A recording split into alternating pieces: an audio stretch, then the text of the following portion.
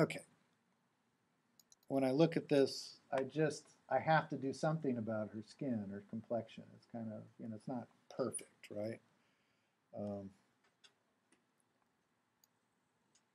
mean, it's not horrible, but we want to go for the full-on beauty thing. So here's a very kind of crazy approach to doing this. So I'm gonna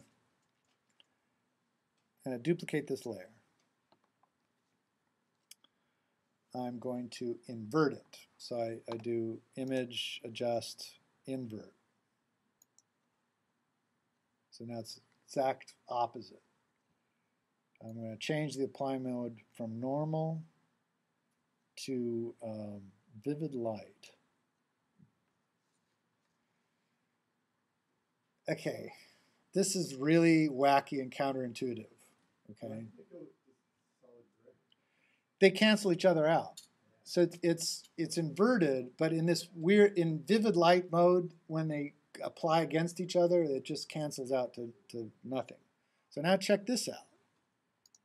Okay, filter. I'm going to do high pass. Now, high pass we normally think of as a thing that we can use to sharpen, but because it's being applied to the inverted layer, it's softening. It's actually making it blurry. So I'm going to try and pick a radius, a wide enough radius to get the blotchiness of the skin kind of smoothed out. I'm really only looking at, the skin. I don't care what's happening in the eyes and any of that. But I'm looking for smooth skin, so it looks like, here on 15 or 16. Okay. Now it gets weirder, all right? And I wish I could say I invented this technique. I actually don't know who invented it. I saw Katrina Eisman do this once, and it was like, and she didn't invent it. She got it from somebody else. And I wish I knew who did it because he's a genius. Okay. So now we've used high pass, and completely counterintuitively, we are now going to use Gaussian blur. And since we blurred it with a sharpening thing, we're going to kind of sharpen it with a blurring filter. So what I'm doing now is I want to increase the radius just enough to start seeing the skin texture. Okay, so usually you want to start at like half the radius that you picked for the high pass, and then inch it down a little bit till you get just the finest of the fine skin texture.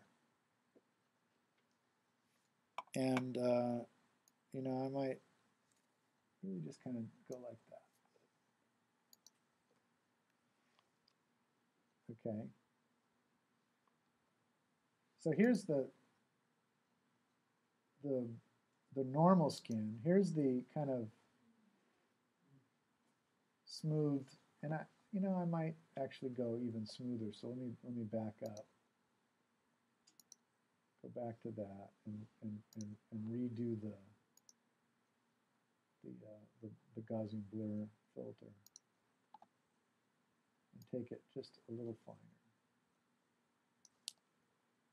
It's hard for me, on my monitor it looks really a little bit different on this projector. And so the smaller we go here, the finer the texture that gets revealed. So we don't want the texture of the skin to be too jagged, but just enough to be convincing. And now I hide that with a black layer mask. If you hold down the Option or Alt key when you click on that Add Layer Mask icon at the bottom there, you get a black mask, and now I can paint with white in the foreground here to paint over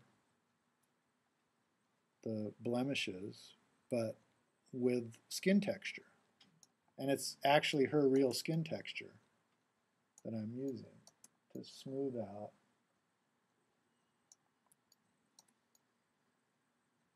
And it's sort of like it's lightening the dark moles and kind of evening out the complexion.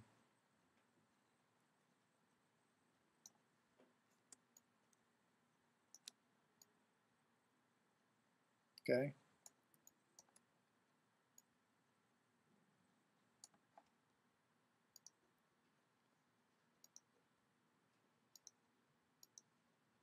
Pretty cool, huh? And I learned this after the second edition of the Skin book was published, so it's not in the Skin book.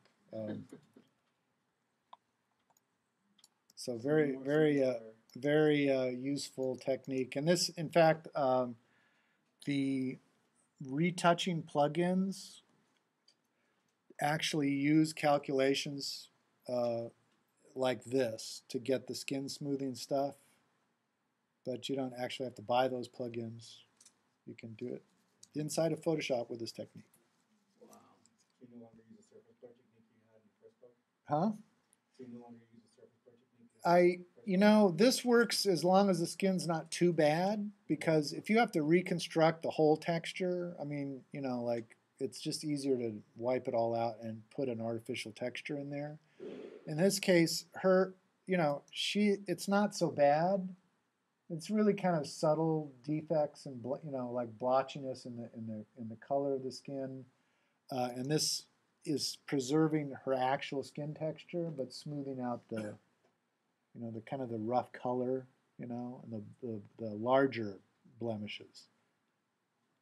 So it doesn't work as well in every instance of that you would need it for beauty retouching, but it's probably the least damaging approach to smoothing skin, and it's really kind of cool. How about elderly skin? Yeah, in some cases you don't want to take out all the wrinkles, right? It'd make it look too weird. So you could use some combination of things, and this might come in handy to help preserve. Because the thing that looks bad is when you blur it out and it doesn't have any texture. It looks like plastic. It looks like those bad porno websites, which I wouldn't know anything about.